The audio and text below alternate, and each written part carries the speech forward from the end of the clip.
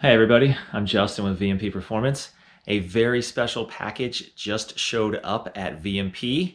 I'm going to go ahead and open it up and show you what's inside.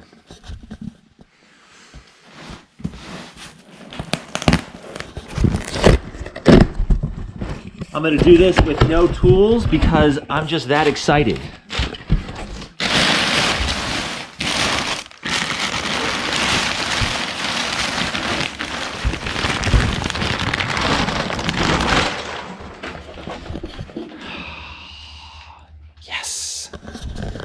This is the new VMP Gen3R Supercharger. It's actually going to be a long time before you see this video, but I wanted to share with you what goes into designing and developing a new supercharger at VMP. It looks similar to our old VMP Gen3.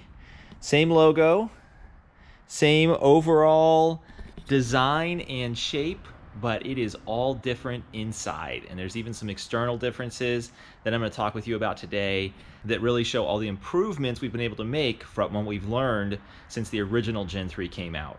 This Gen 3R will be available for both 07 to 14 GT500 and 11 to 17 Coyotes that already have our VMP supercharger or even like a Roush supercharger. We have made over 1,000 rear wheel horsepower with this setup. Ran low 8s in the quarter mile. We've done a lot of impressive things with the Gen 3, but me not ever wanting to leave well enough alone, have been working on a new supercharger, and that is the Gen 3R over there. So right now, the Gen 3R is just a piece of plastic and a design, but the molds are being made, everything's coming together. We're gonna be doing a final test fit on a couple different cars to make sure that little stuff like bolt hole locations, tubes, things that are still adjustable before we finalize the machined version of the casting. We're just going to make sure those things are where we want them. So I want to talk with you a little bit about some of the differences in the new Gen 3R. It's the same overall shape and design as the old Gen 3. It's just a heck of a lot more refined. So we were able to find tons of airflow in this new inlet shape. The rotors get fed a whole lot better. And of course, we've done initial flow testing and test stand testing where a supercharger is actually spun by an electric motor and airflow is measured at the discharge, temperature's measured, adiabatic efficiency is mapped, everything. We've done that testing. We'll be releasing testing on an actual car very, very soon. The inlet's really important to me because we were able to make a lot of improvements there, like I just said, and we've already quantified those results. We just kind of made a bunch of other little tweaks besides that. You know, some bolts that were hard to get to on the Gen 3, some stuff we didn't realize is now taken care of. You know, this is kind of big and blocky where the EGR goes. If you have a GT500, you can see over here that it's much more lightweight and trimmed back. The pad for the EGR is just sticking out of the casting right here. It doesn't go down here or anything like that. We've still got all the same tube locations in the factory location. We've still got the map sensor bung for 5 liter. We've got these ports right here. We've got the Evap valve right here. The bypass valve sits very, very low and very, very far back. And that is because we did not want it to occlude the inlet as much as it did before with the old Gen 3. That's one of the places we were able to pick up a lot of airflow. You can kind of see here, it's definitely a much straighter shot into the rotors now that bypass is tucked farther back. You know, you can see over here, this hump comes right up right there, and there's really not a whole lot of room for the air to squeeze between the bypass valve hump and the rotor bearing cup. All right, so in the initial shot, you kind of saw the waffle pattern on the supercharger. Well, that's there for a couple of good reasons. The waffle actually adds a whole lot of strength to the supercharger casing itself. So Inside of here are the rotors. They spin as high as 25,000 RPM. They want to have a very, very rigid case to live in. The tighter the clearances are around the rotors, the more power you make.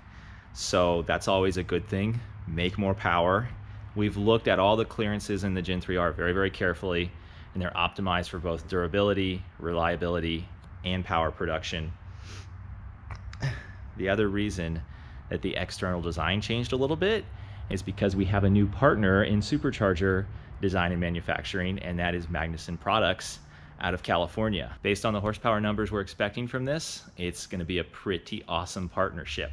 One of the other things I wanna talk about is the throttle body. So the original Gen3R had a custom bolt pattern for the throttle body that was quite a bit wider than stock. That's actually an adapter that we make to allow use of the KB168 throttle body. However, the Gen3's native bolt pattern was a slightly wider than stock pattern. So if you wanted to run a stock throttle body, then you had to run an adapter plate. If you wanted to run another throttle body, you had to use an adapter plate. Just to kind of standardize things, we've gone back to the stock bolt pattern for the Gen3R.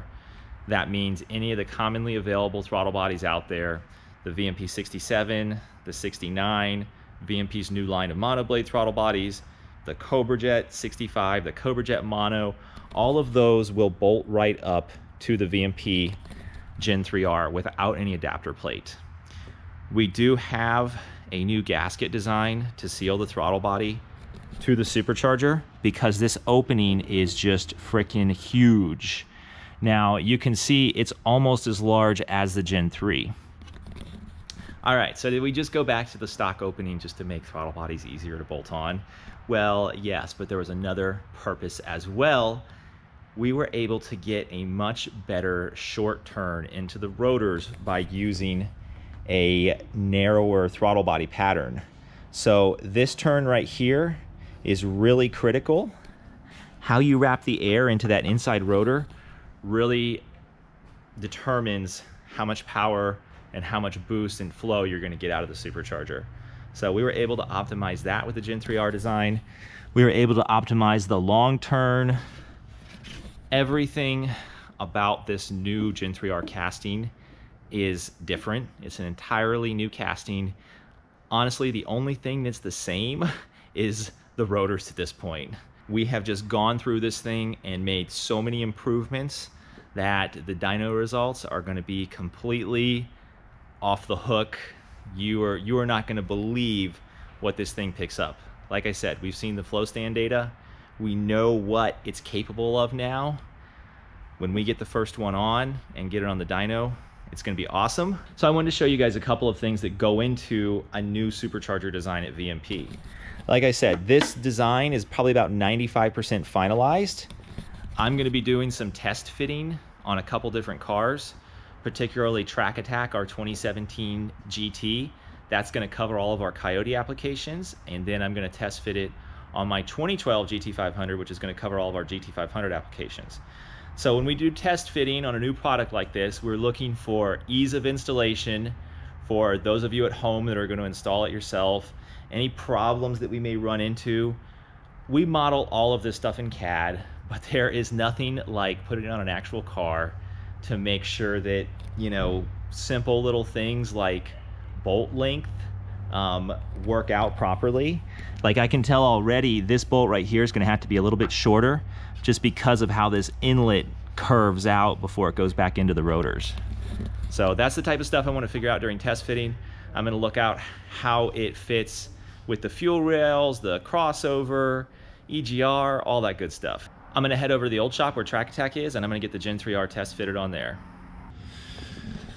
Hey everyone, I'm over here at our old shop with the Track Attack car, which is a 2017 Mustang GT.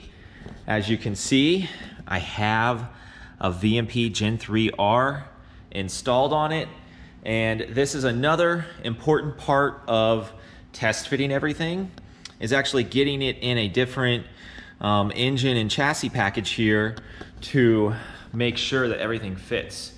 We're looking at everything, once again, from hood clearance to clearance up against the cowl, how easy it is to get to the bolts, all the little details that determine whether or not you're going to be able to use this product and install it easily and really just be able to work with it the way that we want you to be able to. Everything in here looks pretty good. I don't have a flashlight on me, but there's actually a ton of clearance back in here. So it is a little bit close right here. So this is gonna have to be trimmed, but I think it will still look good. On the Gen3R design, we were actually able to improve some of the clearances back here where the Evap valve is mounted. I know it's kind of hard to see in the dark here, but where there is one trade-off, there is often another gain.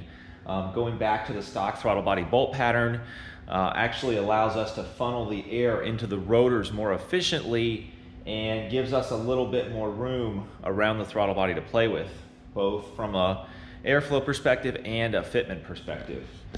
So everything's looking really good here.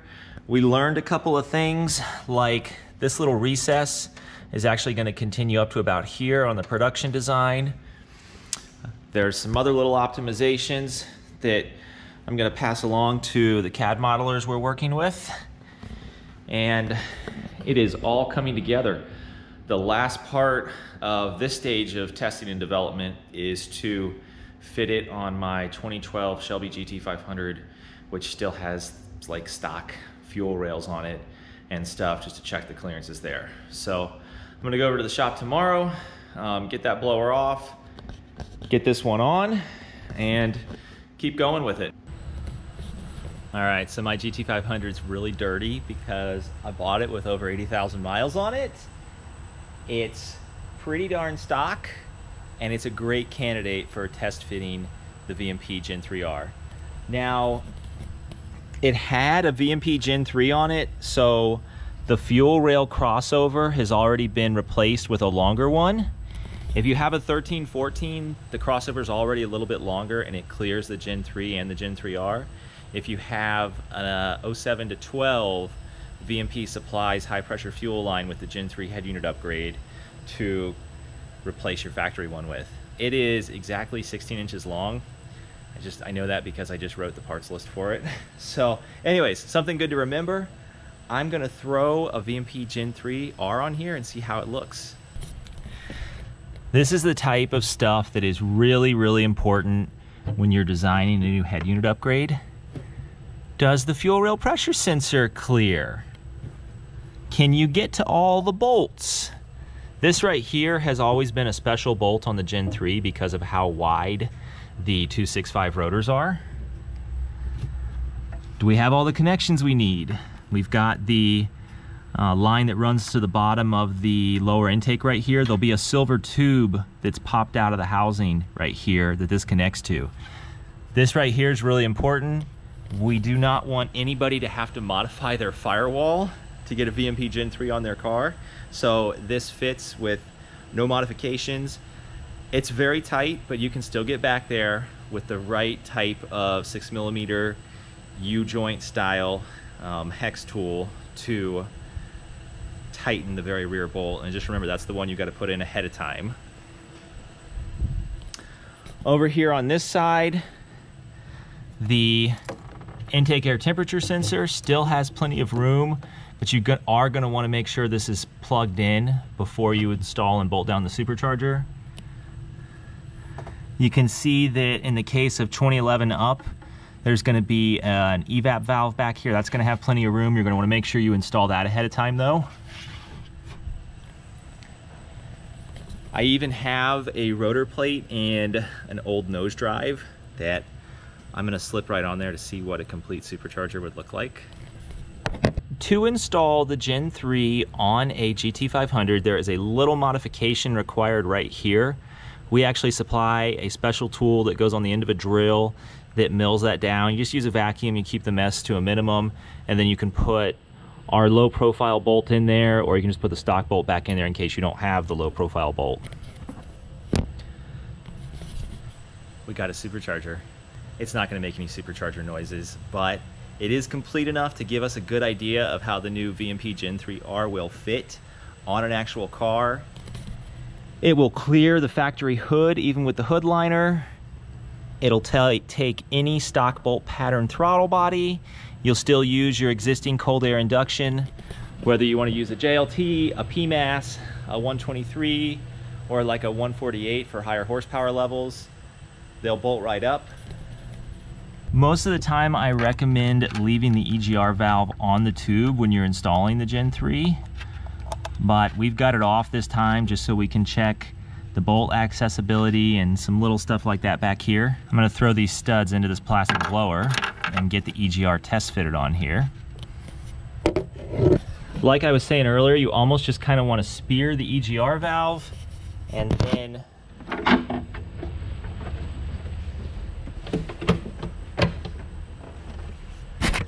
and you didn't get a chance to see that because I had to use both hands, but then you just want to kind of push the blower into place.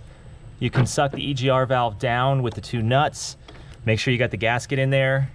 Then you can bolt the supercharger down, and then pretty much everything's wrapped up once you get your vacuum line connections made and your throttle body bolted up. This little clearance right here is extremely tight on Gen3R because we wanted to get as much airflow as possible into the rotors. One of the things that's kind of neat about the R is that it's actually easier to install in a lot of ways. The way that we swept the casting back. Now that the EGR is farther back, you can get a ball drive back through here to bolt down that back corner. One of the things that I was thinking about doing for the Gen3R is providing that special 6mm hex socket in the box. If that's something you think we should do, let us know, post in the comments below.